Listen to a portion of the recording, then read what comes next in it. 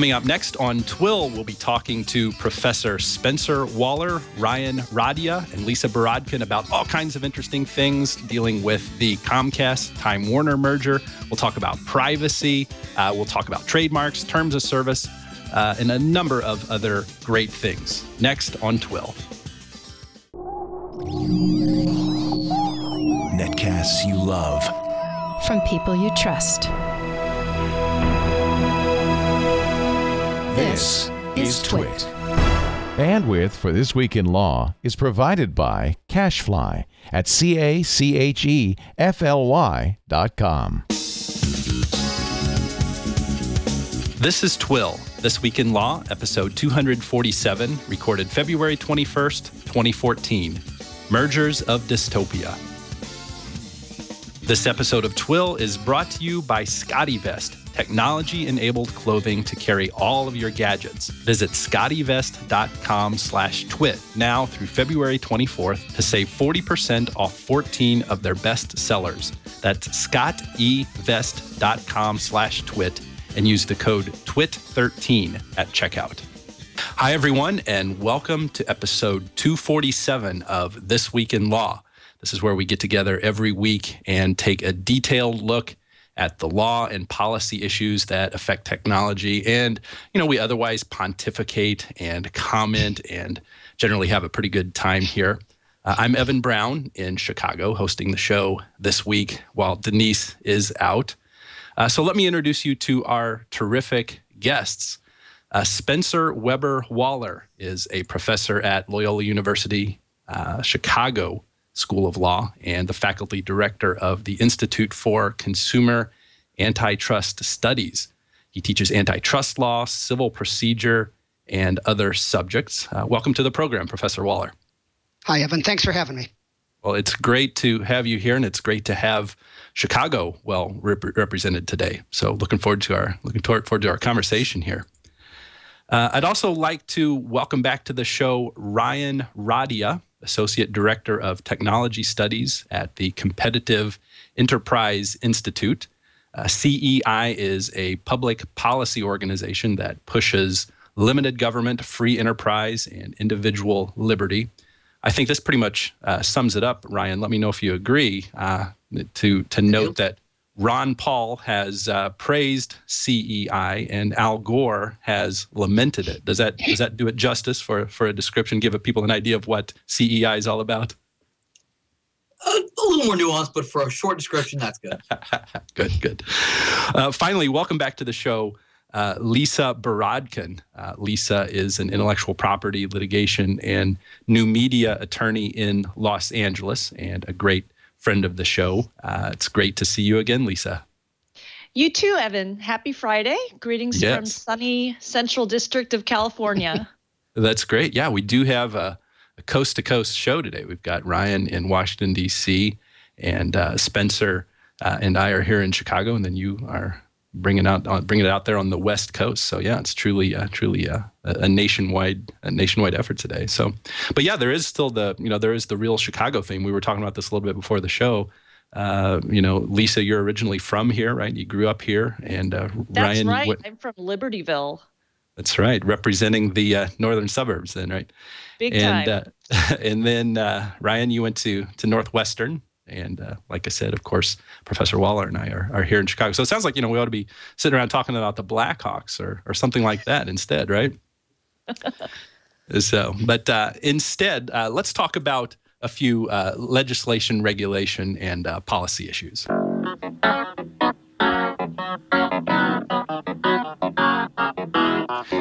So as you know, the vast majority of people in the universe, in the world, are not experts on antitrust, these competition regulation issues. So it's wonderful that we have a panel like this to talk about some of these issues, some of these nuances. And of course, the big news story for the last couple of weeks has been the Comcast-Time Warner merger.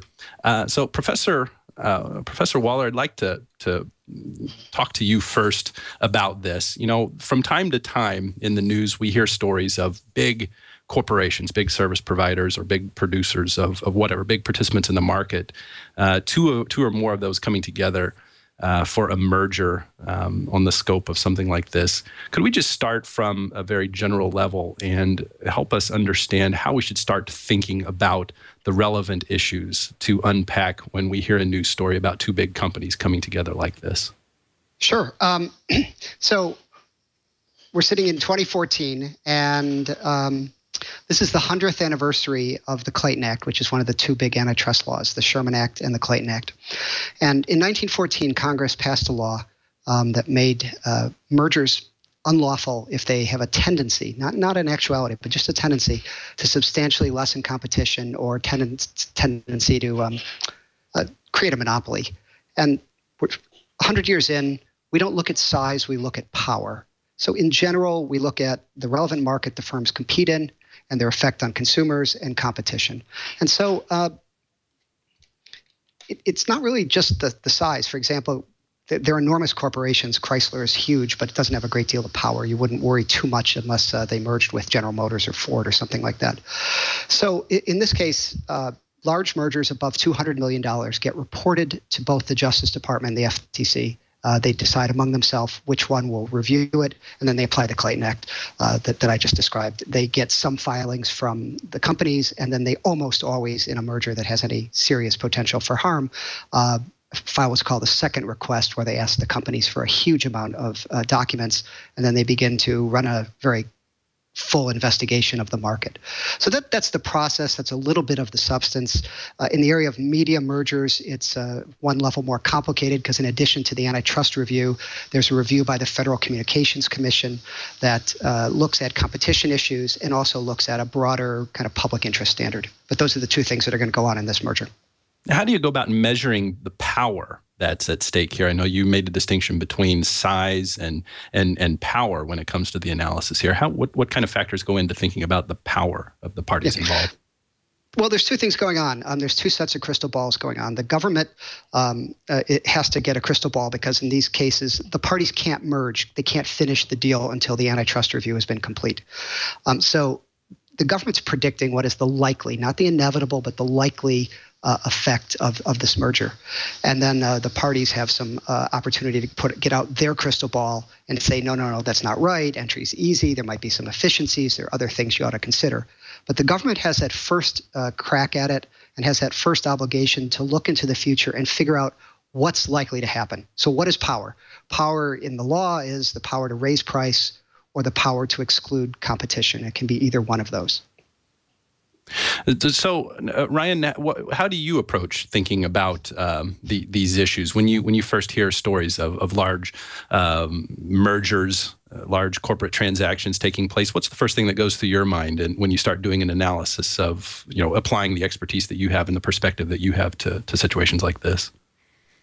Well, it's actually fairly similar to Professor Waller's analysis. Any deal that exceeds that $200 million threshold, among others, is likely going to be subject to some degree of antitrust scrutiny.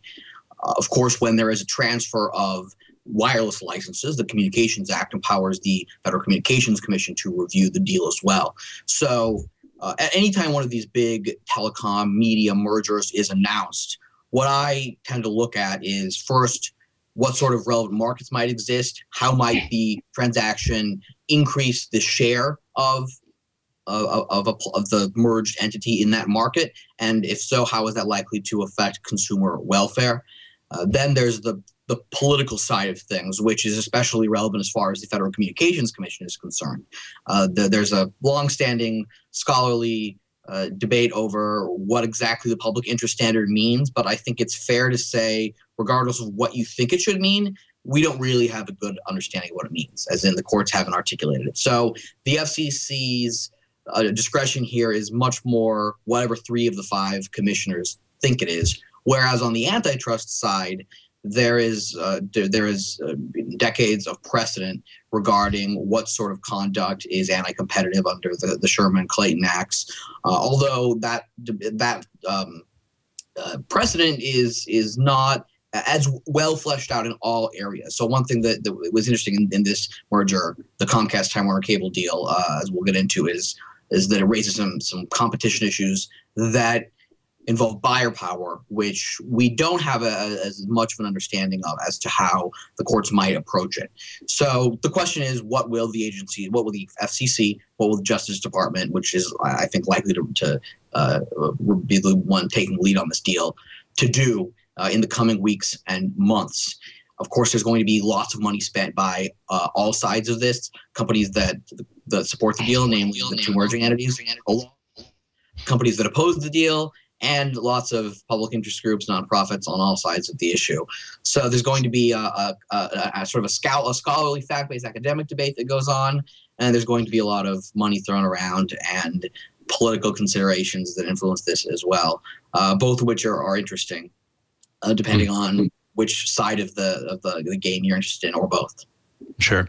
Professor, let's go back and make sure we've got things sorted out. Again, this is for the listener, the viewer of the program. It's comprised mostly of certainly consumers and content producers and business people, entrepreneurs, practicing attorneys who don't deal with antitrust issues. But we certainly all participate in the marketplace here, and from a general just public participation perspective, we're interested in these things. Let's make sure we sort out what governmental powers or what governmental agencies are at work here, what laws they're applying, and what their relative interests are. So you mentioned that the Department of Justice would be playing a role, as well as the Federal Trade Commission as well. Is that right, Professor?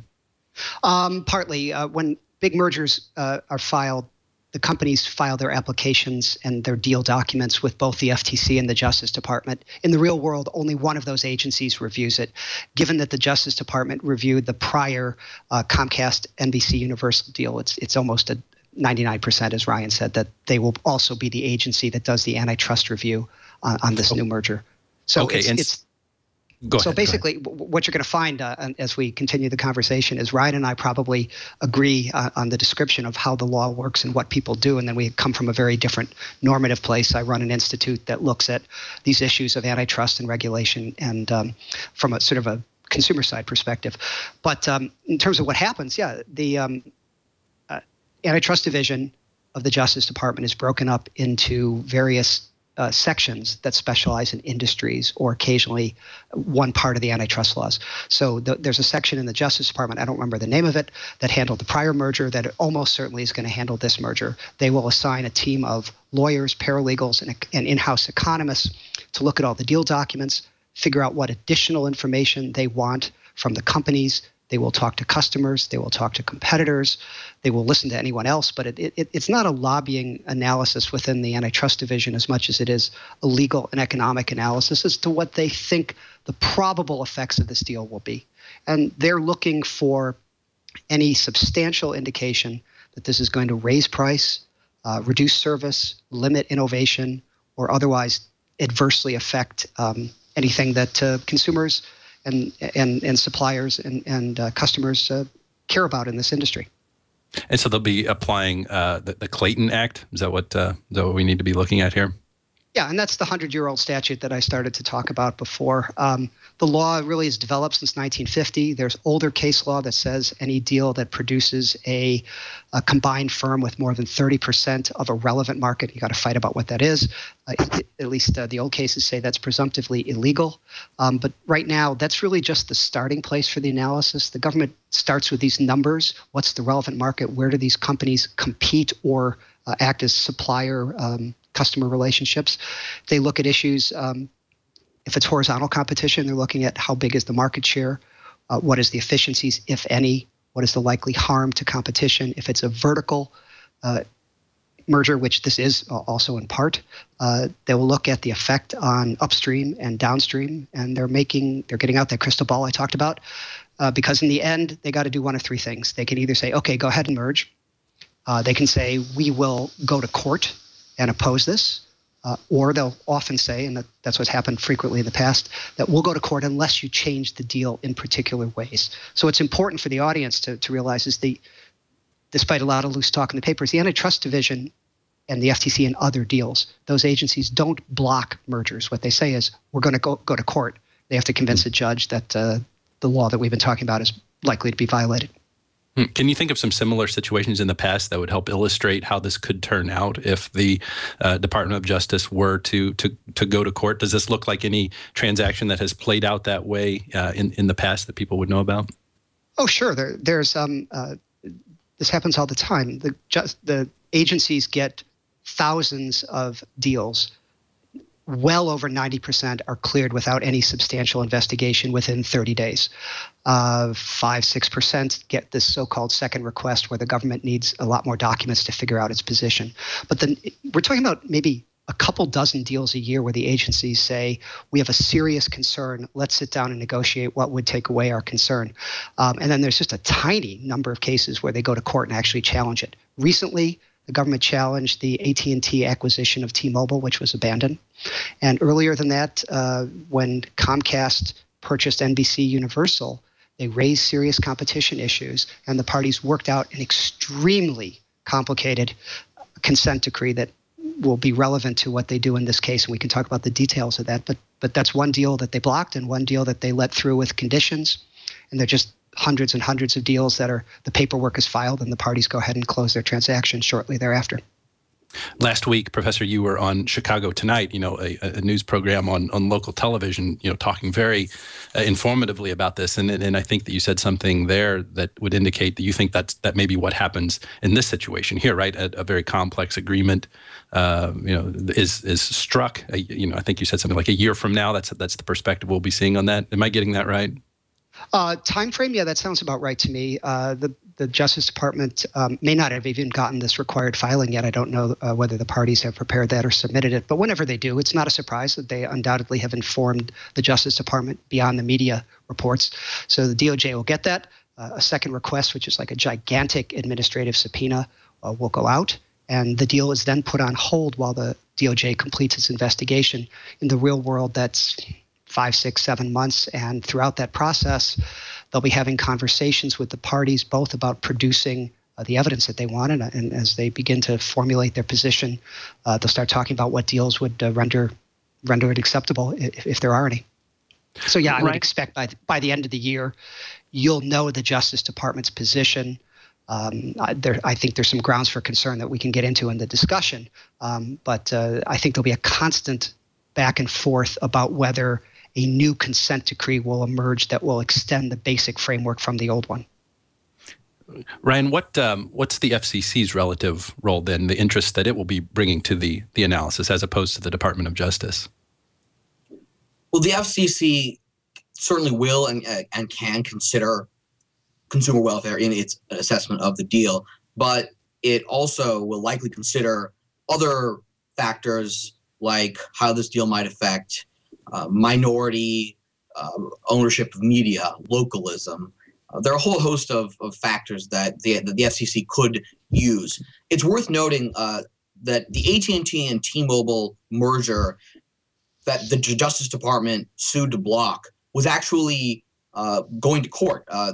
The AT&T filed its reply in the District of Columbia District Court. It was seemingly ready to fight out an antitrust case that would have probably produced an interesting result either way. But then a couple months after the DOJ sued to block the deal, the FCC announced, this was back during Chairman Jankowski's tenure, that it too would seek to stop the deal. The difference is when the FCC seeks to do that, the remedy is not to go to an Article III federal court under the Communications Act. Rather, it goes to an administrative law judge who works for the FCC, then to the full commission, that is the 5 commissioners, and only then does an entity that's engaging in a license transfer have the ability to get review from a federal court. So it was only after the FCC too decided to seek to stop the deal that AT&T and T-Mobile backed out. So in this case, it'll be interesting to see if both the Justice Department and the FCC try to block the deal or just one of the two. From my vantage point, because of the competition issues that we can discuss in a moment, I think it's probably somewhat more likely that the FCC will act because the case to be made against this deal on an antitrust side, while certainly not crazy, not meritless, is not as robust as it was in, say, the AT&T and T-Mobile situation. The FCC, however, although I don't expect it to try to block the deal, has the means to do so in a way that is, from the perspective of a Comcast or a Time Warner Cable, more worrisome. So that's sort of how it's likely to play out over the next few months. Is we'll see these two different sets of agencies evaluating this deal under two different frameworks, both of which are not only substantively different but procedurally different. But they also talk to each other, Evan. They work closely together so they don't waste their time and duplicate effort. But they have completely different standards, as Ryan's talking about.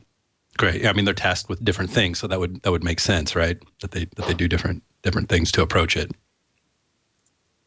Yeah, both sides are very sophisticated. They share a lot of common analytical frameworks, but the FCC has much broader powers, as we've been talking about. Good. Well, I don't want to hold back this conversation anymore. I've been trying to just lay some groundwork here of how it'll work procedurally and what the law is to all this. What law applies to all this and helps us understand it, and imagining where it's going to go here. But let's talk about these competition issues here that could be controversial in our conversation here. So, Professor Waller, good or bad, this deal? Troublesome. I'm not sure it's good or bad, but it raises serious antitrust issues. But it's a complicated case, and this is going to be less controversial show than you might have envisioned, because Ryan and I probably agree on most of these things. I agree with his characterization that it raises much harder issues to wrap around than AT&T T-Mobile. Let me just back up on that deal and why the Justice Department charged ahead, and we never got a resolution. So in that market, consumers buy cell phones. And both companies competed in most of the big cities. And when you merge them together, that took out a player. So in many markets, you went from 4 to 3, 3 to 2, 5 to 4, whatever. And in many cities, when you combine those two companies, you had a very, very high market share. And cell phones are a difficult industry to enter, so you couldn't count on brand new options popping up in 50, 60 new cities. In addition, AT&T and T-Mobile competed in a nationwide market for large corporate and government contracts. And so that merger conceivably could have impacted competition in both of those markets. So now cut to the deal and cut to what we're talking about today. Right now, these two companies don't compete directly for consumers in any city or very many cities that I'm aware of. That seems to be a point that people really try to drive home, right? That they're different markets. There's not a single customer that they're competing over. That seems like it would be really relevant. It's highly relevant. It's not a particularly good thing that you don't have a choice of cable companies, but it exists, and this deal isn't going to make it any worse in the short term. So you don't have this direct overlap where today there are 2 or 3 companies fighting for your business, and tomorrow there'll just be one less. You have the same number. If you're a Time Warner company, then the name of your cable company will change, but you'll still have the same cable company. There is a nationwide market, though, where they do compete, and their competition could be affected in that. So they buy content, they distribute content, they do business with internet backbone companies. And so in that sense, this nationwide market is consolidating. The merger will produce an entity that has approximately 30% of all customers nationwide for phone service, for cable service, and approximately 50%, if I understand it right, for customers who buy a bundle of the 3 of internet, cable, and phone together. So the concerns are a little bit different. They're more vertical rather than horizontal. For example, cable companies buy content. And so this combined entity will be in a position to both throw its weight around as a buyer in buying content, and because it's also a content provider. Comcast produces programs. They acquired a vast amount of programming when they bought NBC Universal. Time Warner has some content as well. They're in a position of both being a competitor and a supplier and a distributor for other people's content. And that's terrifying for a number of companies, particularly the Netflix of the world, movie studios that depend on them as the pipe into people's homes. So those are some of the issues. And then the other way around is when they're Comcast and Time Warner are selling content, distributing content, they may favor it versus the distribution of some of their other competing cable systems. So those are the concerns, and those are harder. Those are much harder to wrap antitrust around. When there are 3 cement companies in the country and 2 of them merge, that's pretty easy, and you can come up with you can come up with a pretty easy remedy. It's much harder to wrap your heads around this sort of buyer-seller relationship and come up with a remedy that will preserve competition. The Justice Department, as I mentioned before in the earlier deal, let the deal go through, but imposed some conditions, primarily what they called the both net neutrality and non-discrimination provisions, so that for a certain number of years, the combined Comcast, NBC, Universal is not allowed to favor its own distribution or its own content, and they established some kind of cool, actually, but complicated arbitration provisions if somebody thinks they're getting screwed, basically. Yeah. I like the cement company example. It's a rock solid analogy. Thank you. Ryan, what do you see as the big concerns? Well, I completely agree that it doesn't matter that, for purposes of this discussion, that most people in the country have two wireline providers for broadband and television. If you imagine a situation where, say, there were three wireline providers nationwide, and this deal would result in Comcast being one of those three everywhere in the country, but no more than one. From a competition perspective, that would be actually slightly more concerning because that would be 33% rather than 30%. So the relevant market here, or at least the way to start looking at this, is the side where Comcast is buying content, for now mainly on the television side, where it's buying content from the broadcast stations in each local market, along with nationally cable networks from companies like Time Warner, which is distinct from Time Warner Cable. Time Warner owns TNT, TBS, a number of other companies. Then there are a lot of other big players in this market. You have Viacom, of course, which owns Comedy Central, VH1, MTV, and a lot of Nickelodeon.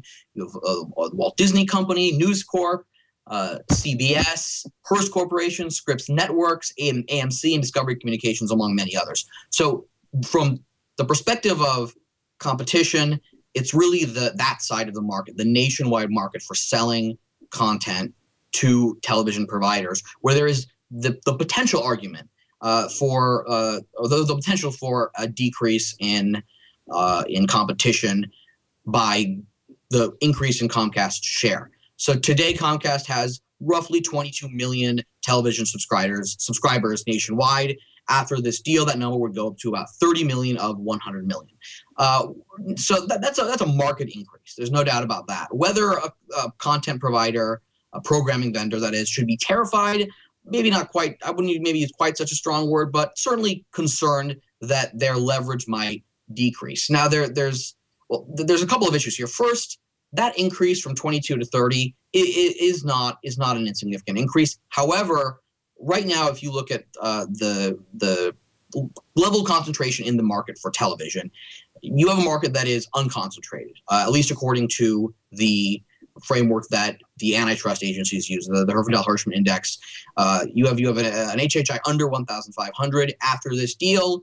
If you just look at the market for nationwide content and you assume all content providers are competing against each other, that number after this deal would increase to slightly above 1,500, which would make it a moderately concentrated market, which is not by any means an automatic rejection, but you can make the case that it raises some concerns.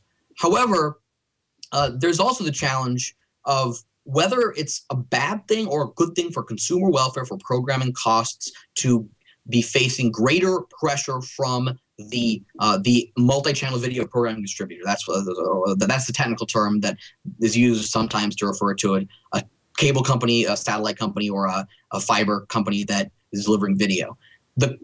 If you look at the price history of television over the last decade and longer, cable television bills and satellite television bills go up every year by a rate that almost always exceeds inflation by several percent. And the main reason for that is because programming costs are going up.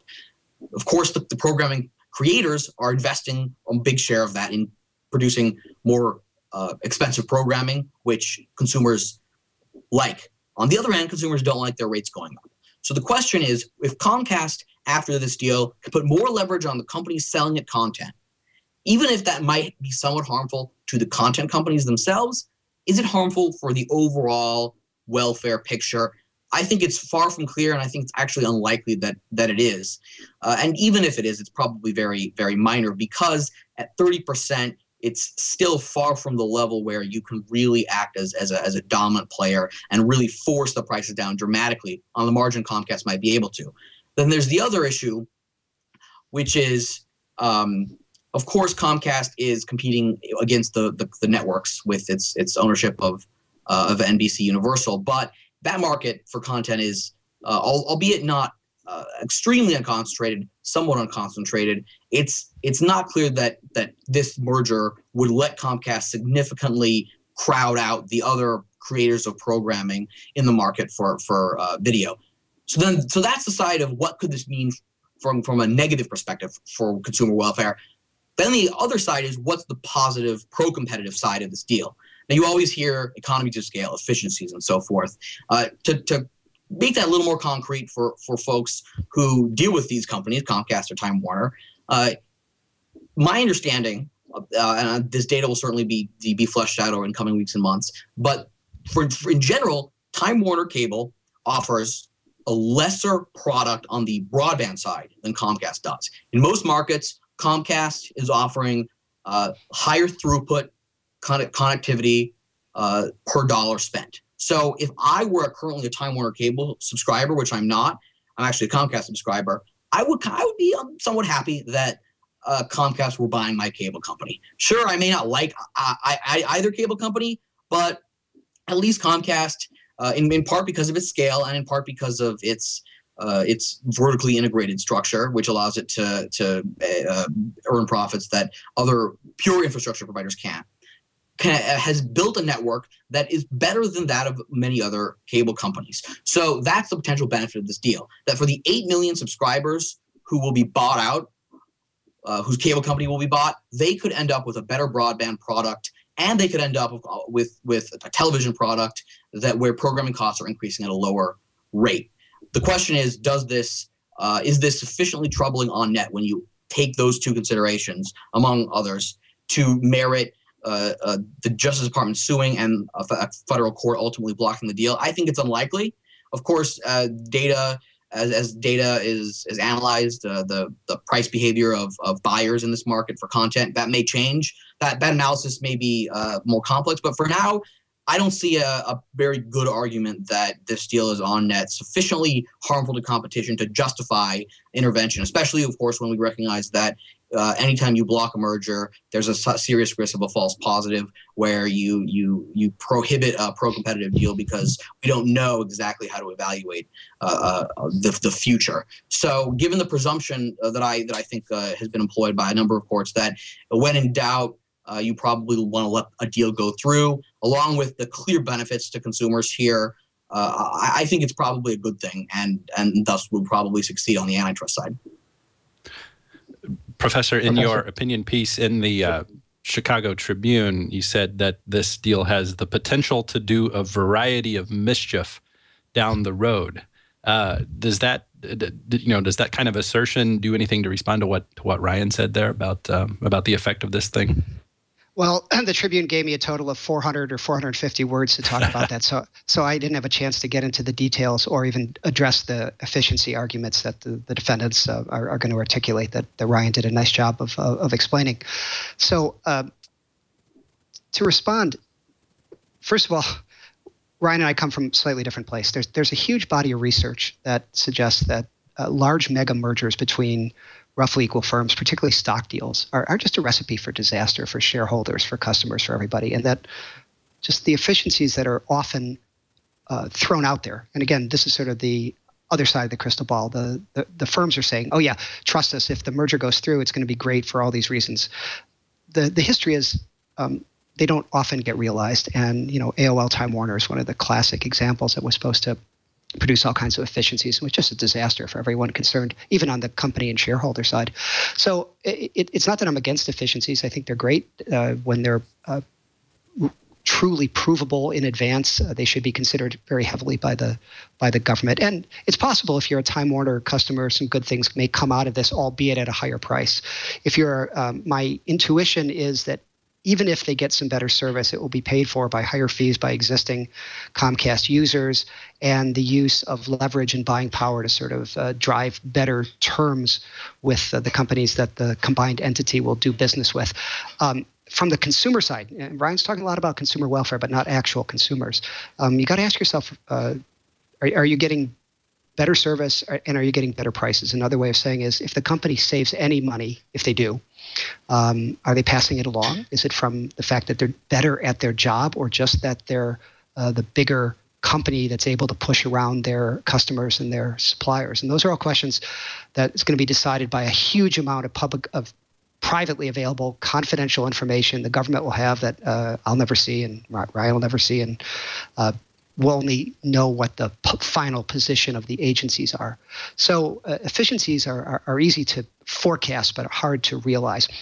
Here's the problem. When you complete this merger, you will have a large vertically integrated entity that produces content, distributes it, provides phone service, provides internet service, and it will make it very difficult for even better, more efficient companies who are not as integrated to compete. So, for example, if you're only a content provider, you must work out a deal to Comcast. You do not walk away from 30% of the customers for your content. If you are a competing ISP or a cable company, you need content, you need customers. And so I'll give you another example from a few years ago. Live Nation and Ticketmaster merged. Live Nation is the largest at the time promoter of concerts, manager of talent, and controlling arenas. Ticketmaster was the largest ticketing service in the country. And you created this vertically integrated company so that if you were an independent concert promoter, you needed to do business with one of your biggest competitors in order to book arenas and get ticketing services and et cetera.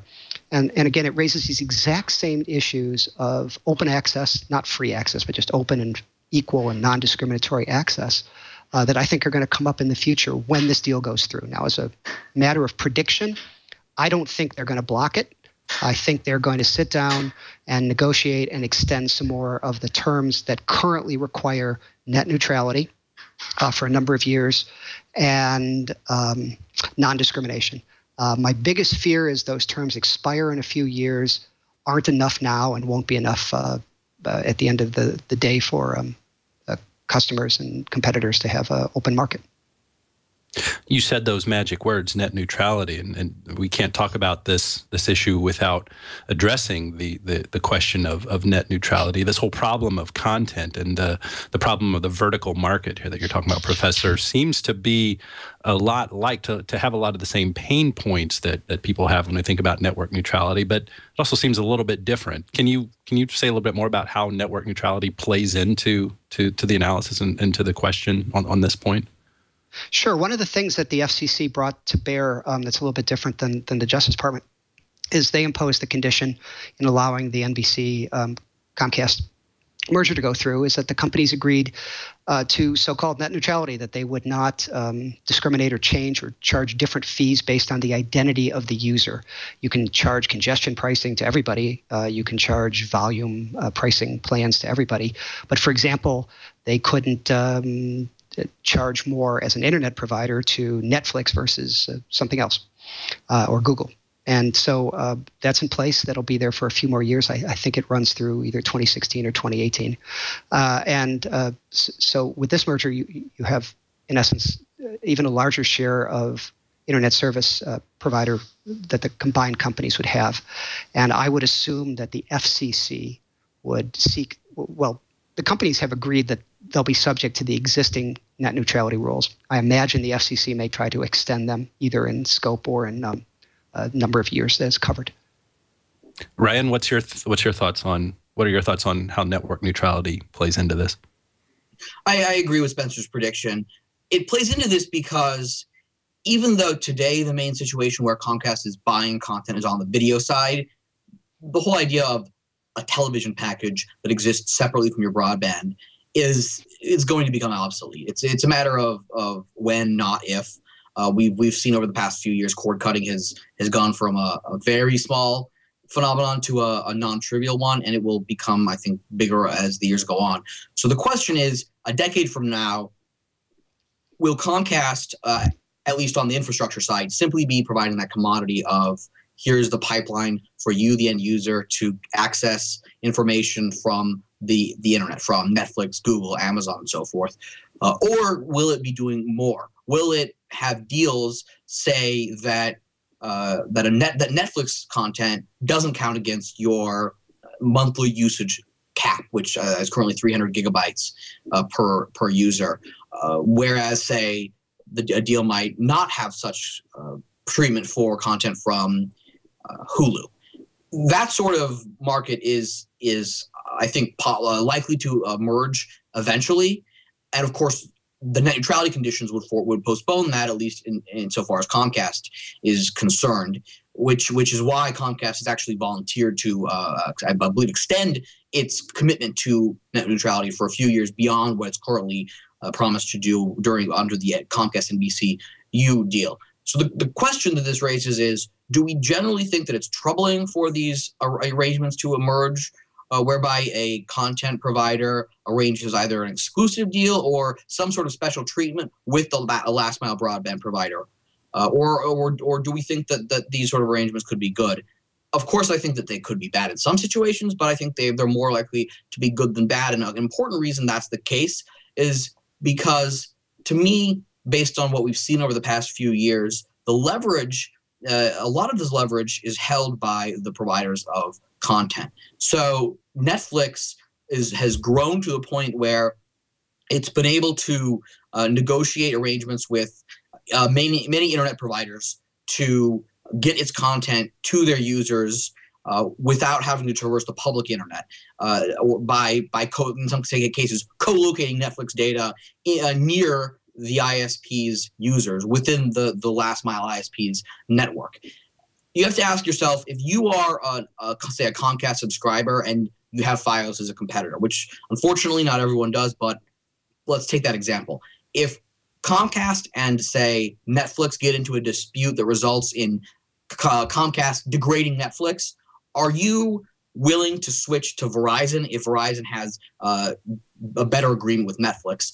To me, the data would suggest, at least so far, the anecdotal evidence, that consumers are much more interested in getting the data that they want than they are in having a cable company versus another broadband provider. Of course, the fact that there are only two wireline providers for now colors this conversation, although we may see some wireless competition in the future. We may see Google Fiber take off, although those are both highly speculative.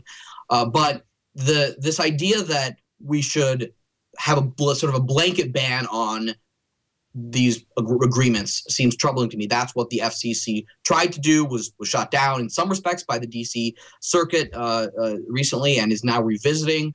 So a framework that considers the nature of these agreements and the incentive and ability of each last mile provider to engage in harmful conduct is crucial. That's something that, for instance, the antitrust laws consider, but the sort of condition that the FCC would seek to impose would not. It would, just as the Comcast NBC Universal deal was just a blanket ban on these sort of preferential arrangements. If it were extended as part of this deal, I suspect it would also be a blanket ban. Sort of a per se rule for this sort of conduct seems unwise to me. Especially as applied to all last mile providers, but even as applied to Comcast. What's so bad, for instance, if Google wants to arrange a deal that allows its Comcast users to get Google content without counting against their usage cap, for instance? I don't see that as necessarily harmful, and I would like to see those sort of arrangements play out before prescribing them universally. Yeah. Let's talk about that. That sounds like an invitation to address that issue, Professor. What do you think of Sure. Ryan's question? What's so wrong with that? Well, I think the key is, I don't remember if you used the phrase or if Ryan used it, the key is infrastructure. And we have a tradition that goes back 500 years that when you talk about infrastructure, which can be very traditional stuff like roads, waterways, a port, people who control infrastructure are deemed common carriers, and they're this goes back to medieval times. Even innkeepers had to sort of take everybody at whatever their posted rate was, and not discriminate based on their identity. Right? If you need 2 rooms, you charge them for 2 rooms. But imagine a situation where some company owns a highway, and also owns a trucking company. And then the question is, what tolls are they going to charge? And where they're a common carrier, they have to charge everybody the same tolls, whether it's their own trucks or a competing truck. In a world where you do it on a case-by-case basis, all of a sudden, my trucks can't get on Ryan's highway without paying a higher toll. And that's the kindergarten version of what we're talking about, in this much more complex world where the FCC has to analyze this. So two things have come up, and we're talking about what's good policy, not necessarily just good antitrust law for this merger.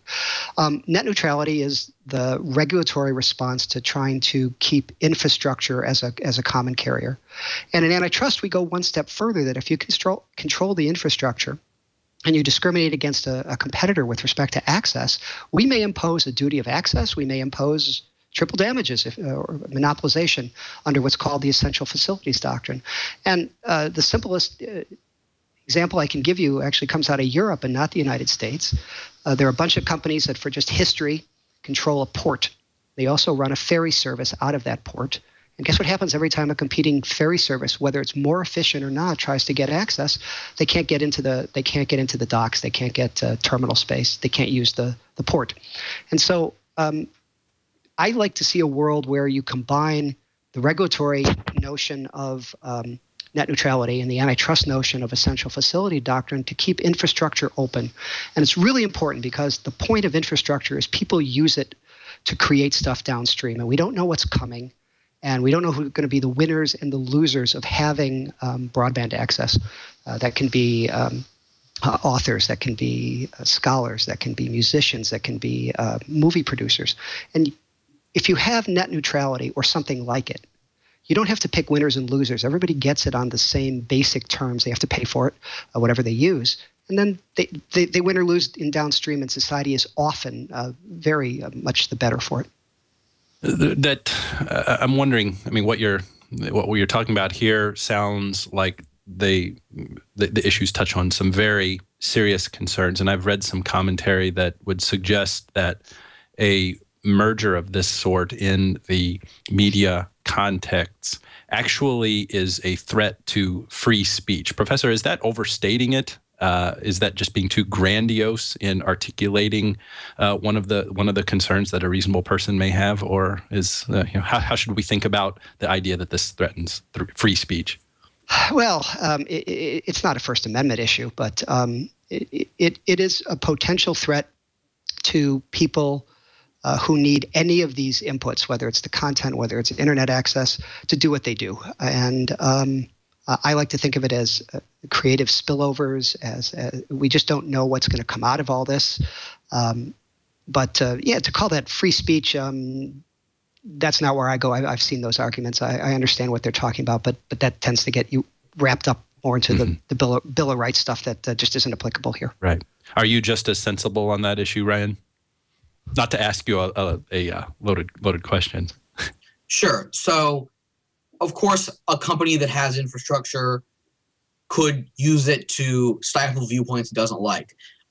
I participated in an amicus brief to the D.C. Circuit in the Verizon case, arguing, in fact, that the net neutrality violates the First Amendment by compelling internet providers to carry viewpoints with which they might disagree, which you could compare to the Miami Herald case, where the Supreme Court held that you cannot force a newspaper to carry editorials by respondents that disagree with the newspaper. But in all likelihood, with the exception of sort of maybe a niche provider that wants to provide family-friendly internet service, you're not going to see a major provider block viewpoints it doesn't like, because that's bad business.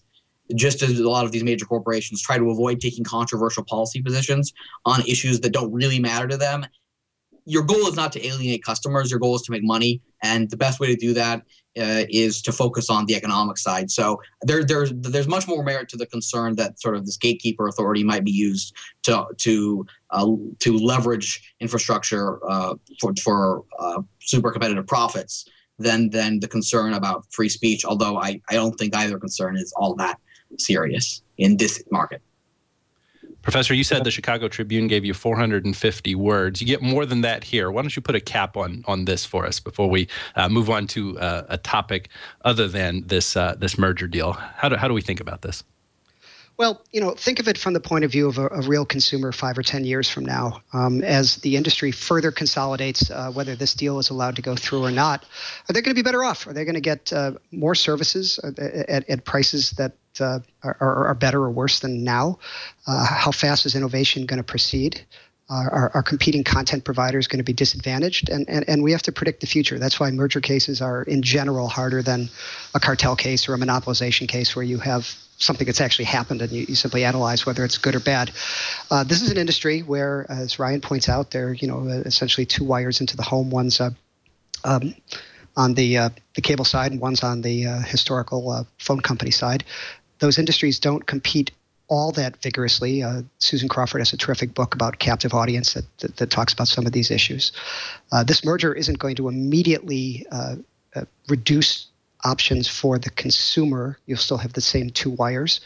But down the road, how can we best make this market more competitive? I'm convinced that you want to keep infrastructure companies much more like the old-fashioned telephone or even the electrical grid. If you control the pipes, you shouldn't control content. That's why this merger is troubling to me. I'm just going to put on my hat, not what I think should happen, but what I think will happen. I think there'll be hard negotiations. I think there'll be a consent decree that imposes continued conditions of non-discrimination and conditions of net neutrality. The companies will be delighted to go forward on that basis. That makes me extremely concerned. The best arguments they have is that they have some continuing and future competition with the telecom companies, with dish TV, satellite TVs, and with eventually mobile. Some of that is true. However, none of those things are exactly fully reasonable alternatives. And the problem is, the media world is converging. But if you buy that basic notion that convergence is everything, that means you could let Comcast buy every single cable company, and they'd still be making those arguments that the other industries somehow constrain them. The evidence is it's a weak constraint, and it's going to get weaker. Great. So, Lisa, you're still with us, right? Absolutely. Great. What do you think? I mean, for me, from my perspective, this has just really been a privilege to be able to hang out with Professor Waller and with Ryan today to hear about all these things. What kind of horse do you have in this race? What are your thoughts? What are your perspectives? Well, I have cable internet from Time Warner, and I'm very concerned about the content discrimination. I represent a lot of content creators, a lot of homegrown sort of YouTube type content creators, and just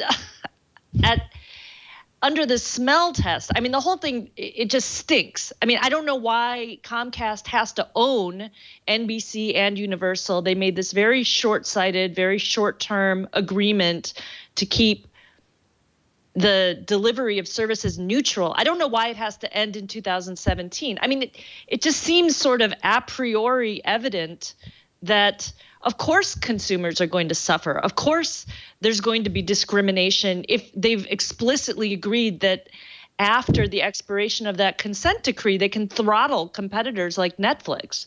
So I'm very concerned about it, and I'm very sensitive to the rhetoric that is being put out about defining the market in a very facile, one-dimensional way, just based, for example, on the remarks of Comcast CEO. He was only focused on the market for television, cable television subscribers, but he's not looking at the vertical layers of the bundled services. So yes, I am very keen to understand from Professor Waller and from Ryan exactly what all of the foreseeable effects are on content creators as well as content consumers. I mean, for years I've sought to understand why it is that everyone just seems to accept that, of course, you want massive amounts of speed download, but upload, everyone should be content with only a fraction of what you can pay for download. I mean, aren't our voices also important? And I haven't seen anything that's trying to help people who are trying to start companies that rely on the ability to project a sort of a dissenting voice or a diverse voice. So I'm extremely concerned about the merger, and I hope that if nothing else, it will provide a moment to show everyone the importance of net neutrality. Many other countries have it. It's something that's very capable of being passed as law, and I definitely hope that the arguments ultimately are supported by hard data, statistical evidence, and history of how these giant media conglomerates have actually used their power in the past. And I'm sure we're going to get into the Netflix throttling accusation story later in the show, but I just can't stress enough how important it is that we look at all angles of this story and not just at the consumer market as passive recipients or viewers of cable television, because the fact that it concerns our ability to communicate with each other and innovate on the internet and start businesses that depend on high-speed output instead of just download, I think that's all a very critical part of this conversation.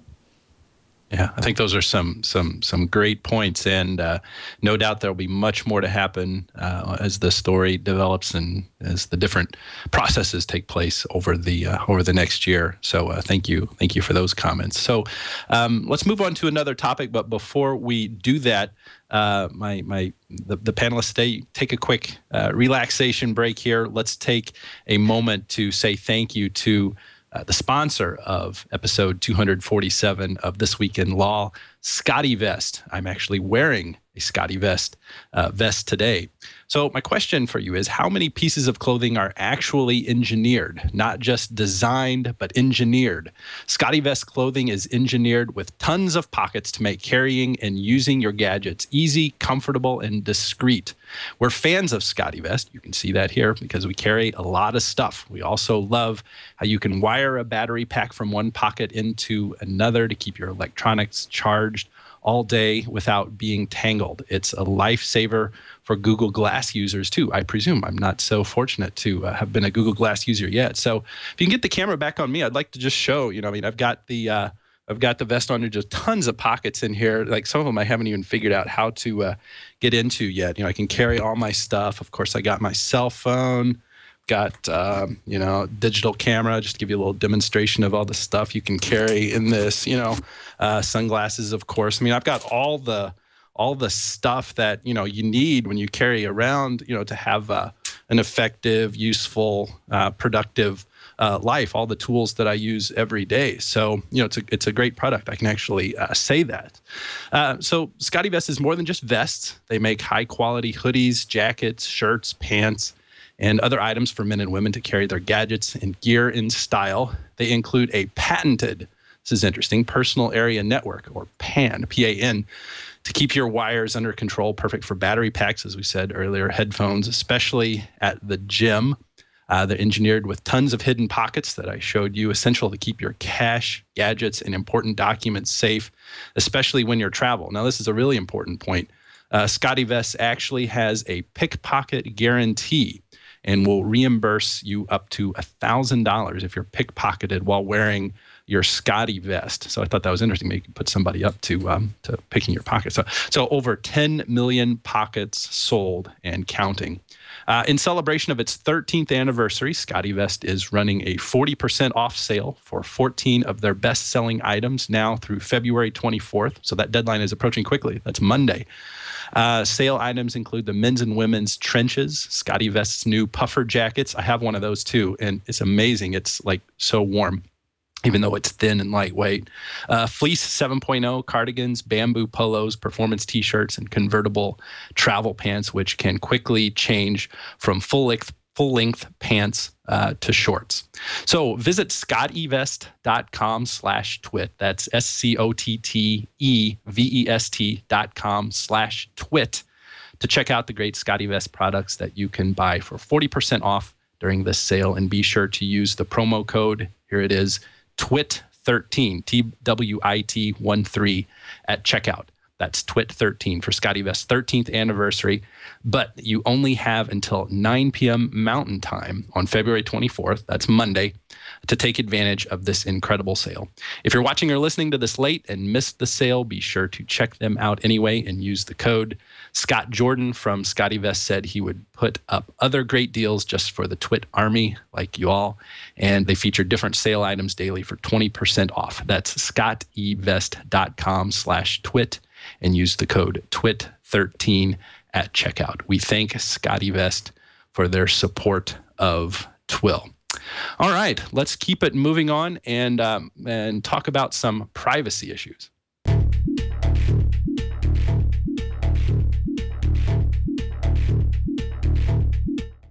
All right, so I think this is pretty big news this past week. The Massachusetts Supreme Court held that the cops should have gotten a warrant before they obtained cell site location information about a criminal defendant, trying to figure out where he was at the time of a murder that he was suspected of. This idea of cell phones, mobile devices being big sources of information is an important one. And in this situation, this case here, the Massachusetts State Supreme Court recognized that a person has an expectation of privacy in data that happens to be stored by someone else, somewhere else. Professor, did you take a look at this, and what are your thoughts on this from your perspective? Sure. I took a quick look at it, particularly an article that was on the National Review Online about this.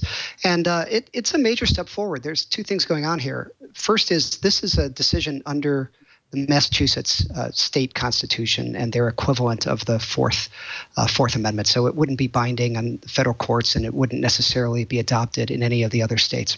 This is a big step forward. This is among the few decisions that have said that an individual has a reasonable expectation of privacy with respect to data stored by a non-governmental entity. And so, well, that's very different. So the U.S. Supreme Court about a year ago said that the federal government needed a warrant with respect to, or any state would need a warrant with respect to putting on a tracking device, a GPS on a drug dealer's car. But there, the information was being gathered by the government, not a private entity. So I applaud this decision, but it's a major step forward, and I don't know enough about all 50 state constitutions. And my best guess is this won't spread widely outside of Massachusetts, but is definitely a step in the right direction. And in my prior life, I was a assistant U.S. attorney, and we had to get warrants for a wide variety of things. And it's just not that hard. You just have to demonstrate probable cause, and it's a proceeding where you go into a judge. There's nobody on the other side. You have an affidavit and sometimes an agent or a police officer to support your application. Unless the judge really sees something that smells, he or she grants the warrant and you proceed. So it involves a little extra work and a little extra time. I'm delighted that they're going to have to do this in Massachusetts going forward. Right. Yeah. In this case, what they had done was gotten a D order, an order under Section 2703D of the Stored Communications Act, the federal statute, to get this information from, I believe it was Sprint, and so the court sort of is giving the government another bite at the apple here, to say they remanded the case back to the trial court, allowing them another chance to put forth information whether there was probable cause. So in this particular case, this defendant isn't necessarily walking free yet, and this information very well may be evidence, but it is important. And I think you kind of intimated it there that Massachusetts does tend to be very pro-data privacy in some of its legislation. So Lisa, what do you think of this decision? Oh, I agree. I think it is also a step forward. I think that it's such a minimal requirement when you compare it to the magnitude of the type of information that law enforcement could collect regarding your whereabouts. So I did appreciate the distinction that was being drawn here between the actual cell phone records and the location information that is collected and stored by the cell phone provider. So I hope to see more decisions like this in other states, even if they are only under state constitutions. Ryan, what do you think? I, too, am happy about the decision. Federal appeals courts so far have not given us much hope that ultimately we will see cell site location information being protected by the warrant requirement. On the other hand, the Jones decision, albeit relating to the physical attachment of a device to a car, showed that there is unanimity on the Supreme Court about location tracking in some contexts, whether that extends to the compelled disclosure of information from cell phone companies will be interesting to see.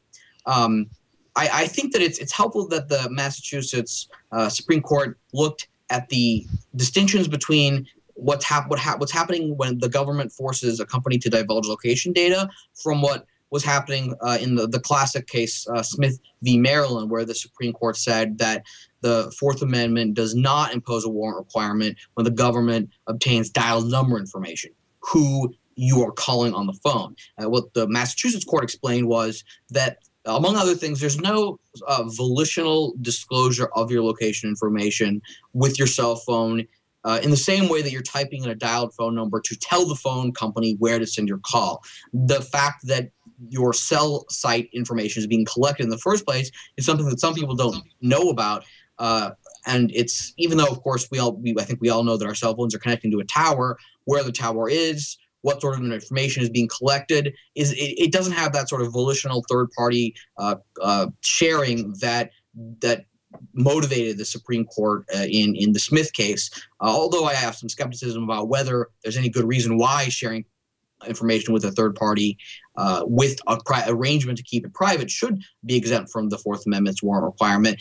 There are some interesting reasons why this is distinct, along with, of course, as Lisa explained, the more uniquely invasive privacy implications of the government being able to figure out where you've been and where you're going prospectively. Professor Waller, what the court did was take a look at, from a different perspective, draw a different conclusion as to the third party doctrine, which was articulated in those cases that you've talked about. Was it Smith versus Maryland? Is that one of them? And then I know there's a Miller case that does that as well. And what the court in Massachusetts did here was recognize that there is an expectation of privacy when that data is in the possession of a third party because of this volitional element of it here. They talk about how it's different than bank records or phone numbers dialed, where you know that you are providing that to the third party. Your location information is just done involuntarily, so to speak. I mean, I think that is probably overstating it a little bit, but because of that, the court made a qualitative difference and said that that there is an expectation of privacy. Is there a risk is there a risk that there is a slippery slope here that we're going down, especially with the evolution of technology? And if you think of where we may be in 20, 30, 50 years with all of the technology that may be integrated into our bodies, Google Glass is just a harbinger of something like this. Won't someday all information be going somewhere else and involuntarily being disclosed, so that the third party doctrine is essentially eviscerated by this exception that the court seems to be articulating here? I'm not an expert on the Fourth Amendment. I'll leave that to my constitutional law and criminal procedure colleagues. The problem has always been the reasonable expectation of privacy that changes over time, and that can cut both ways. And it just in general, the reasonable expectation of privacy in a sort of subjective societal sense is less and less. We're all aware of how little privacy we have with respect to information that's being generated by us or collected by others. So that could really cut the other way down the road as the more consumers become aware, the more people become aware of how much data is being drawn from us or provided by us, could be used by a more conservative court to say anybody in their right mind would have no reason to think that this is protectable from government search or gathering. Lisa, have you given any thought as to whether, if courts were to take this position more broadly about the reasonable expectation of what essentially is metadata here? It's information about where you were. It's not the contents of your communication. Have you given any thought as to whether this could affect any of the lawsuits, like particularly the one by Senator Paul against the NSA for the collection of metadata? What do you think of that? Is that just crazy talk? No, I mean, absolutely. I think what you're seeing is a convergence of a lot of scary entities that are sort of amassing power and amassing data all at once. I think that it does, it's only one of 50 states, but it does go into the overall social analysis and expectation of changing norms of privacy. So I think these small victories for privacy are very important. But, think about what's been going on in the news lately. If you can track people's locations, and then you can also have drones do civilian attacks. I mean, it doesn't take much connecting of the dots to put together this dystopian possible future. So all these little pieces, you need to sort of play them out into the worst case scenarios to understand why each of these small things becomes very critical over time. And so, you have a precedent now in one of the states, and if that's the only precedent there is, it's going to be useful, possibly, not necessarily persuasive, and that's certainly not binding, but on other states. And then if you have enough of these precedents, the Supreme Court can look at them to sort of define what is society's expectation. I realize that there are legal problems with the vehicle that Rand Paul's lawsuit is using, but the spirit of it is quite legitimate and quite important. And, we should be generating a dialogue on whatever level we can to understand, everyone wake up, what's going on? We're consolidating power in a few private enterprises, and, also bit by bit have the opportunity to shape privacy law going forward. So that's the connection I would make between this Massachusetts case and the Rand Paul lawsuit. You're using an interesting word, reminded me that I do need to drop in a passphrase for those folks listening for MCLE credit or other professional credit. Let's go with dystopia. And if you can spell that on the first try without consulting a dictionary, whether it's I or Y at the beginning, I think you should get double credit, right? Does anybody agree with? So dystopia, the first MCLE passphrase for episode 247 of This Week in Law. Ryan, last word on privacy, cell site location information, and the expectation of privacy.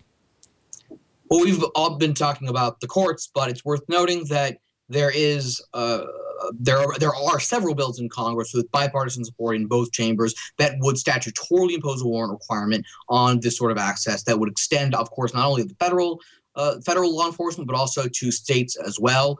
That's one bill is the GPS Act, supported by folks like Senator Ron Wyden, Mark Kirk, and John Conyers, and many others in both chambers. So we may see this resolved through a legislative vehicle, such that the courts don't need to weigh. And that's what Justice Alito suggested in his concurrence in Jones, that with some of these complex technical issues, it may be better for legislatures to set a floor that's higher than the Constitution, so we don't have to rely on generalist judges to make these determinations for us.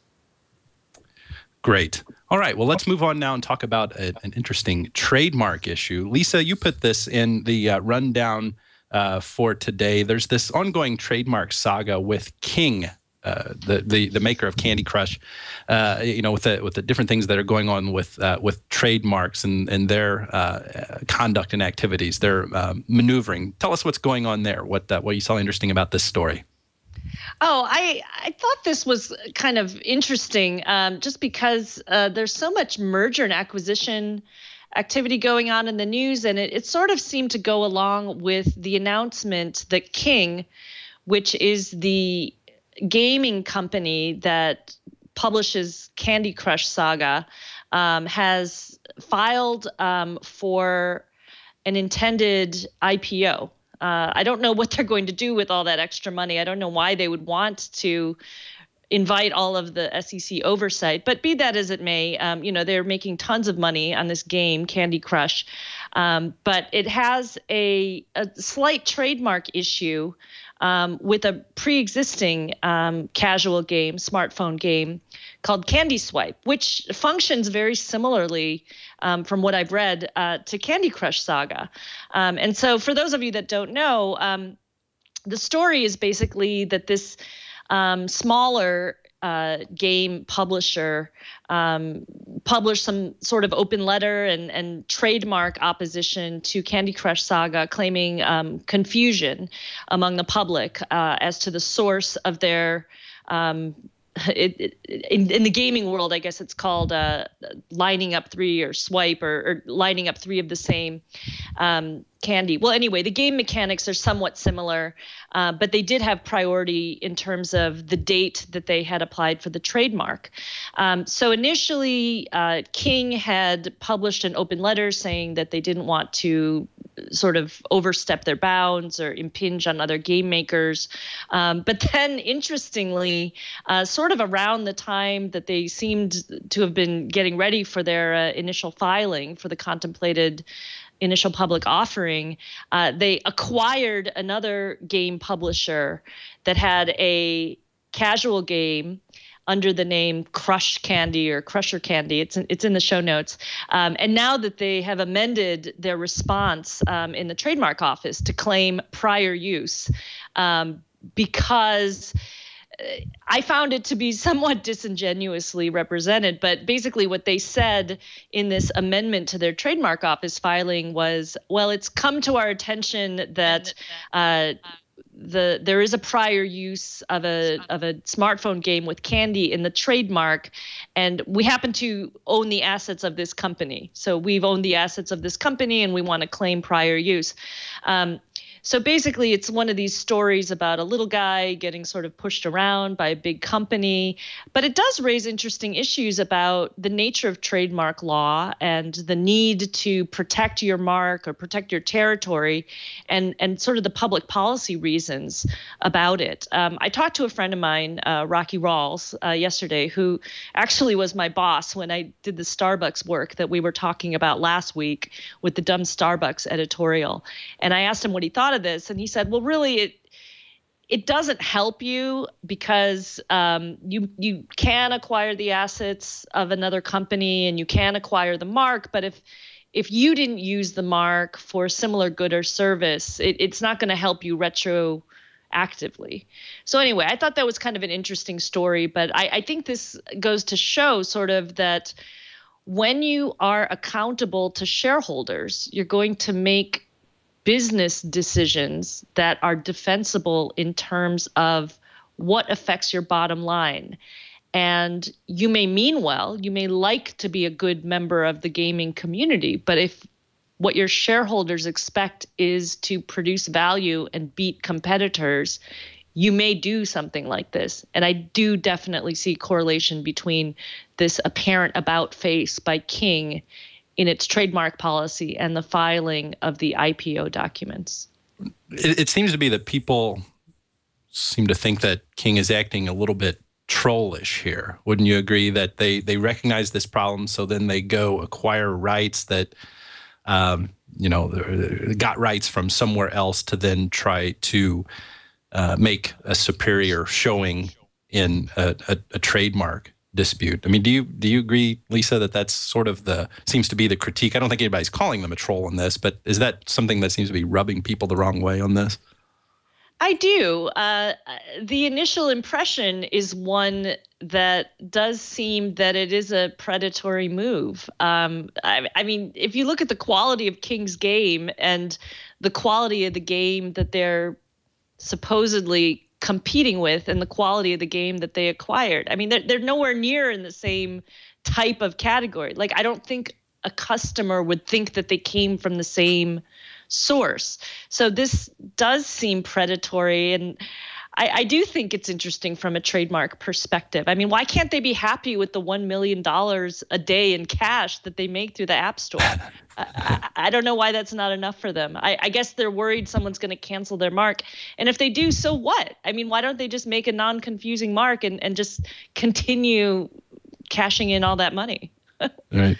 What do you think, Ryan? Is there anything wrong with King's approach to maneuver with what trademark law may or may not allow to try to get the most rights? I'm not familiar enough with this dispute to condemn it, but it doesn't sit entirely right with me either. I I don't see a substantial likelihood of confusion here, although I haven't played either of the games at issue. But it also seems somewhat, you might say it looks a little like a troll, as you might traditionally consider it in the patent context, to buy up this trademark for this reason. So I'm skeptical as well. Professor, what about you? I mean, what do you see as a good use of trademarks in contexts like this, perhaps, from a consumer interest standpoint? Well, I'll defer to Lisa as the working expert on this. So it's hard for me to weigh in on the specific dispute. The only thing I would notice is that of all the IP rights, trademark seems to have expanded the farthest, the fastest, certainly in recent years. It's inconceivable when you sort of create the basic notion of trademark originally as just an indication of origin and source, to get to the point where we're at today, where it's a valuable form of property. It's a foundation for branding, and in many industries, it's probably more valuable than patents and copyrights. So in terms of how the consumer is benefited or not, it's something that deserves a lot more attention, and it spills over into my area a little bit. Brands can be a source of competitive power that can take advantage of consumers. But as to the specifics, I'm just not familiar enough. Mm-hmm. That's an interesting point. What do you think about that, Lisa, the expansion of trademark law? Because I think this is an idea that is lost on people pretty often, the idea that trademark law historically, traditionally, has existed to protect the consumer so that they know the source of the particular product that they're purchasing here. Do you, what would be your comment on the assertion that it has expanded and moved now more to protect the entity asserting the trademark rights, kind of having lost sight of the original intention to protect consumers? This reminds me of a thesis that the French semiotician Jean Baudrillard had put forth in the 1980s, which was... Let me stop you right there. With an introduction like that, you could say whatever and we'd believe you, even if we haven't heard of any of that stuff. Oh, well then, of course, if it was French and he has a name like that. Okay, go on. I'm just trying to loosen up the mood here with all this doom and gloom. But he posited that in the future, there'll be so much information and such an inundation of signifiers that the strength of a signal itself would have value in itself, not just what it was actually standing for, but just how strong it was. So logos in themselves have value.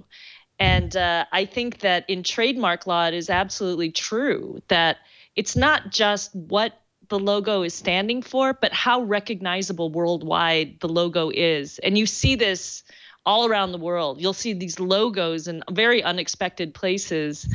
Trademark law, it's about protecting assets that are valuable as indicating the quality of a source. I mean, it's supposed to protect the consumer, but it also is supposed to reward the mark holder for having a good reputation.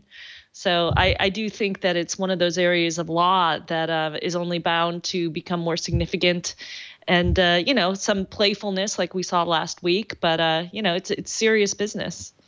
You wonder if it should expand, or at least become a little bit more flexible, because if you think of the way media is evolving, I'm thinking of disputes like the dish hopper, for example, that allow one to excise commercials from their media consumption experience. Where else then do brands get the opportunities to make themselves known except in the content themselves, which by its very nature, that sort of expansion would seem to necessitate a need for the expansion of what trademark rights are. It seems like there ought to be something like that there. Let me ask again for the second time. Would something like that be crazy talk? Ryan, what do you think? No, I don't think that's crazy. I mean, as this content market evolves, we will certainly see, the meaning of what it is to have a trademark change. But I also think that Professor Waller's point about this massive expansion of trademark is interesting, especially in that it's unlike copyrighted patents. It's not mentioned in the Constitution. It's also it's not traditionally conceived of as quite a property right in rem to the extent of patents and copyrights. Yet it's expanded quite a bit, which is interesting, given that its purpose is in some respects more circumscribed than these other types of intellectual property. Well, very good. Lisa, anything else you want to say about trademarks? Oh, well, not today. I think that's a lot for today, but I did enjoy the discussion. Good. The second MCLE passphrase for episode 247 of This Week in Law is aircraft. Aircraft is the second MCLE passphrase.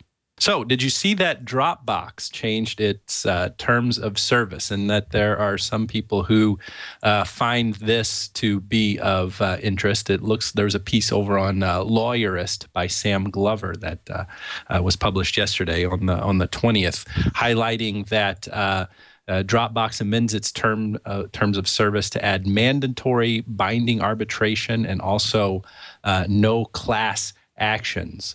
Lisa, let me go right back to you on this. What should we make of companies trying to constrain the rights of its users in this way?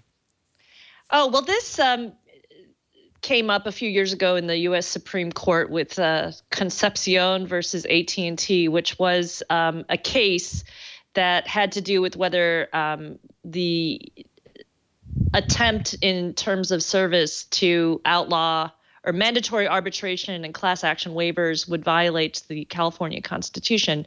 And the Supreme Court essentially said, no, it doesn't violate the California Constitution, even though we know that nobody reads those contracts anyway. They are contracts of adhesion, but too bad. Nothing will stop the states from putting more obvious disclaimers or making more conspicuous disclaimers in these kinds of contracts. I do think, though, and I wanted to thank you and everyone else for spreading the news that you can actually opt out of the arbitration clause if you are, like I am, a Dropbox user. And there's 2 points I would make about this. One is a very practical one. If you prohibit class actions, it does sort of make it so economically unequal that it would be impractical, I would think, to take any sort of legal action against a company.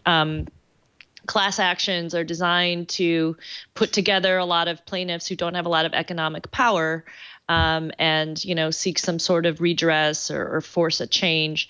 And one of the things that was in this revised terms of use is that you're not going to bring any private attorney general cases against Dropbox. So basically, you're agreeing that by using their service, you're not going to later claim some sort of power that comes from aggregating the resources of enough individual users to make it worth some class action plaintiff's lawyer's while to bring a case.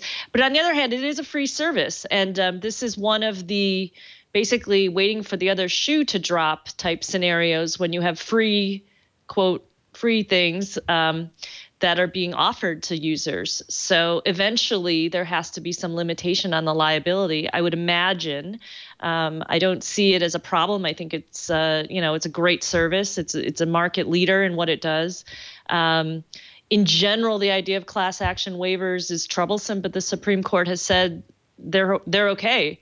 So anyway, I do think that you have to take it with a grain of salt, and I understand that there are barriers to changing service providers, but here, I mean, I do applaud them for being so transparent with the change and giving users a chance to opt out for at least 2 months. Mm-hmm. Professor, is this bad corporate behavior for companies to be taking away the class action right of its users? Well, this makes me crazy at a lot of different levels. The Supreme, Lisa's absolutely right. The Supreme Court has said it's fine. And in addition to the Concepcion case, it's a case from about within the last year involving American Express and a little restaurant in Little Italy in New York called Italian Colors. And the Supreme Court just laid the hammer down. It was 5-4. I urge everybody to read Justice Kagan's dissent. It's brilliant. It's forceful. It's the strongest. It basically says that American Express forces all merchant accounts to waive arbitration, to waive litigation, engage in arbitration, and give up any collective arbitration, so that all a restaurant could do in this case was bring an individual arbitration. And people need to know how it's different than litigation. Arbitration, you pay a substantial filing fee as opposed to the $350, I think it is, in federal court to bring a case. You pay a case based on the amount of damages you claim. You pay for the arbitrator's time. You and the other side split that up. They don't work for free. Obviously, a litigant can't pay a judge. That's called bribery, and so on. In general, you're responsible for the other side's costs if you lose. And so no one in their right mind will bring a small dispute to arbitration. And the risk is companies will completely insulate themselves from liability, including the the misuse of the very power that forces you into arbitrating something that you're never going to do. It's legal. It's terrible. I commend Dropbox for both sending us all an email, which I received the other day, and for providing this opt-out that Lisa talked about. I just want to say, one brief clarification. It's not free. It's sort of freemium. There's 3 or 4 different levels depending on how much storage space you use. So this does, in fact, affect a fair amount of consumers who are paying real money, even right now.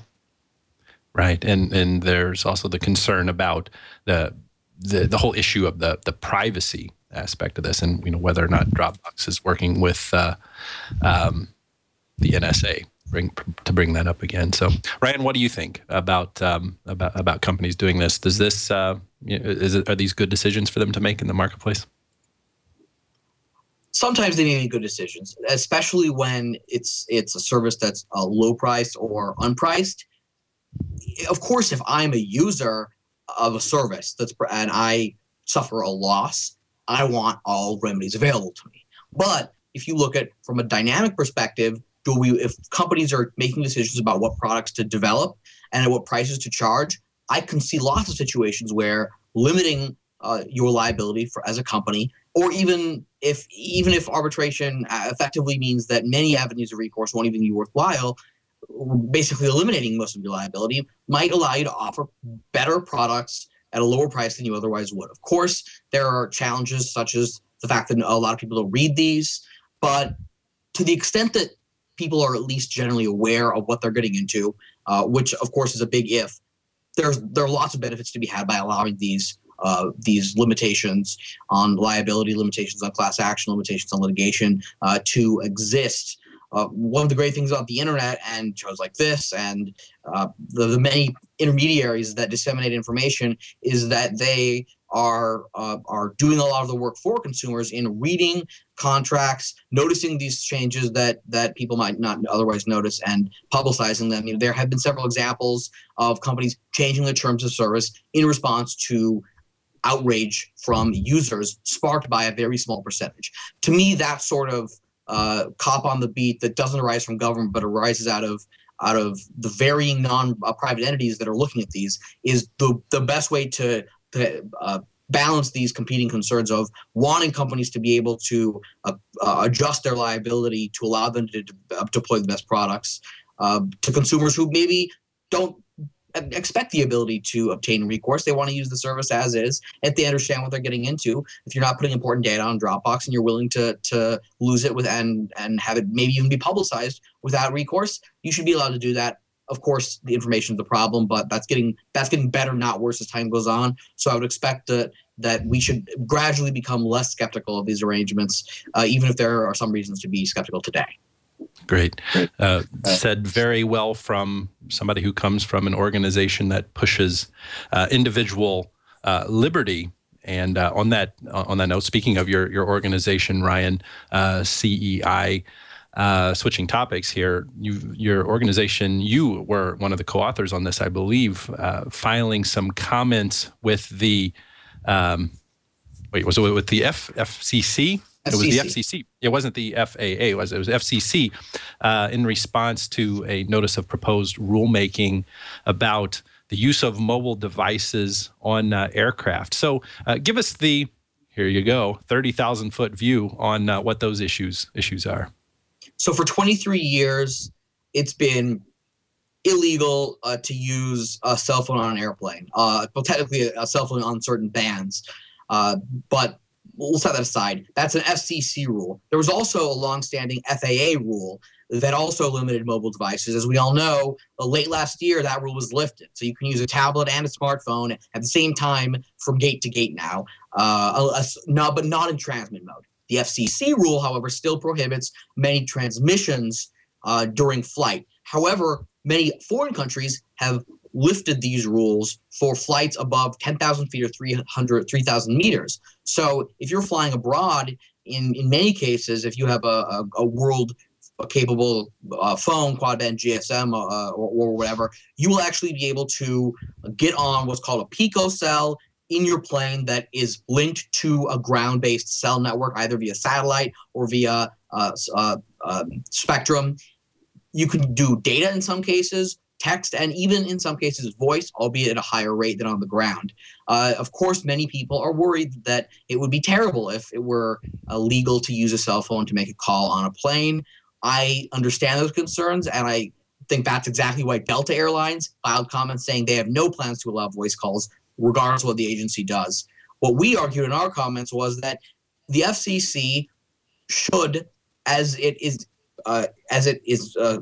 moving toward, lift this rule and allow people to make cell phone calls, engage in cell phone data transmissions on aircraft that have installed the relevant equipment and obtain consent from the ground wireless providers to make it unlikely to cause interference with the ground network.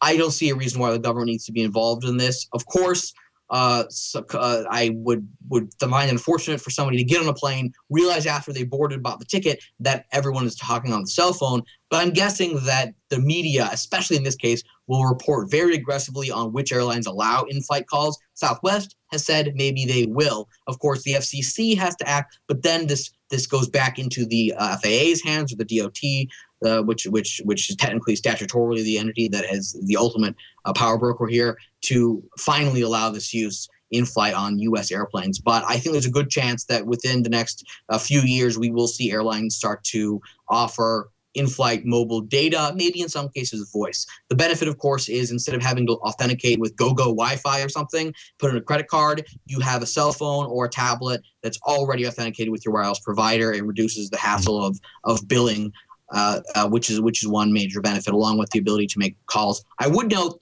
that for the many foreign countries that allow this, most voice calls that occur are very short, a few minutes long, because it's expensive to just talk in flight, and people just generally have etiquette. Like, you don't keep the seat in front of you, you don't chatter away for an hour, which is why I think it probably shouldn't be a governmental issue.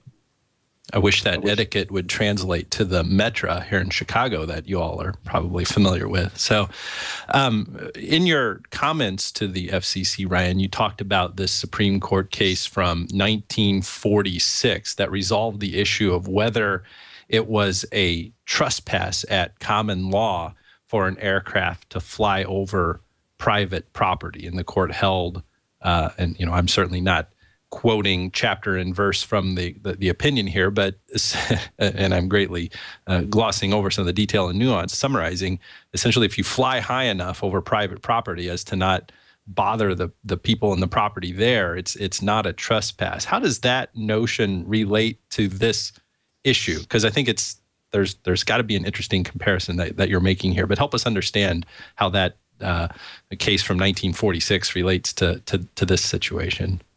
Sure. So the wireless carriers that we use, Verizon, AT&T, and so forth, own exclusive licenses for various bands of spectrum, whether it's 700 megahertz, PCS, and so forth.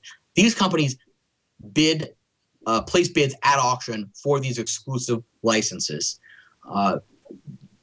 If a plane is allowing users to make and receive cell phone calls, the question is, to what extent does the wireless carrier that owns the exclusive license first even own the rights at that level?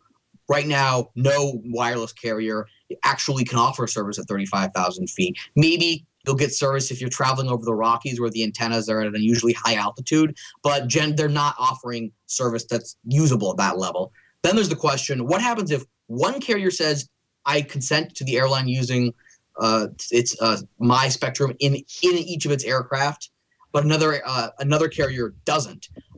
Is the aircraft or whichever company installs that unit in the aircraft engaging in unlawful interference under the FCC's rules. Under the current rules, it would be if it were emitting anything even beyond a very tiny amount of emissions on licensed spectrum. So one issue the commission has to figure out is what exceptions it will create, because it's not feasible to say that an airliner has to get consent from every single wireless carrier across the country, because there aren't just the big four. There are lots of regional carriers that have spectrum in one market where a different carrier has spectrum 100 miles away or 1,000 miles away. So that's the analogy to the Cosby case, that there's a strong case to be made that the transaction costs of requiring negotiation to clear all rights would prohibit this from emerging. So there needs to be a balancing act that reflects this cost. What we propose is that airlines can operate unlicensed spectrum without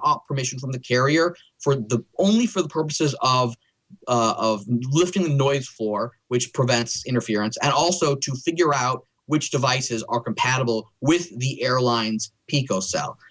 Remember, though, that the spectrum used to transfer this information from the plane to the ground is not the wireless carrier's spectrum. It's either mobile satellite service or the air-to-ground link or something along those lines, or it could be spectrum that hasn't even been put up for auction yet. We're only talking about the spectrum within the aircraft. Remember, because your cell phone can't communicate over all bands. It only is capable of operating on those bands that its radio support. So that's the issue. Whether that very minor interference where a cell phone connects to a picocell 50 feet away inside a plane to authenticate with Verizon or figure out if it's AT&T, in which case it gets no service. Whether that's an interference, we said it should not be. Although in the future, perhaps that will change if carriers begin to put balloons up in the sky, for instance, that operate using their spectrum such that they might want to make use of the spectrum inside of aircraft. Since they're not using it right now, a very limited exception to their exclusive rights seems sensible to us. Great. Well, thank you for bringing us up to date on that and the interesting work that your organization is doing with the FCC on that. So we're rolling things up here. We got to wrap things up here in the next few minutes. But as you know, if you are a frequent watcher of This Week in Law, we wrap up each episode with a tip of the week and a resource of the week. So the tip this week is how not to be a glasshole. There is a piece over on CNN this week. Doug Gross over at CNN.com wrote a great piece talking about some information that Google released this week of some do's and don'ts to avoid awkward moments if you become a user of Google Glass. And this, of course, is going to be introduced into the market later this year. So just some common sense stuff here. The tip would be to review these if you are going to become a Glass user. Do ask for permission. It's just like using the camera on your cell phone or something like that. Don't be creepy or rude if somebody asks you to take off your Google Glass. Comply. Don't glass out. That kind of is like going into your own little world because you are so enthralled and so enamored by reading, as it says here, reading War and Peace on your glass. Anybody plan to become a glass user when these things go on market? Lisa, you going to get a pair? I'll sit this one out. I'll wait for them to come out with frames that are more my style. I hear you. I think there are some new styles. That was one of the announcements here, so we'll see what you like. Professor, what about you?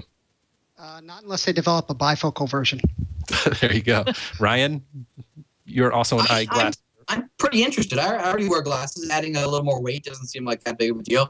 I'd rather for it to be integrated into my eyeball or directly interfacing with my brain, but I suppose we'll have to wait a few decades for that. For now, being able to read emails while walking down the street sounds good to me.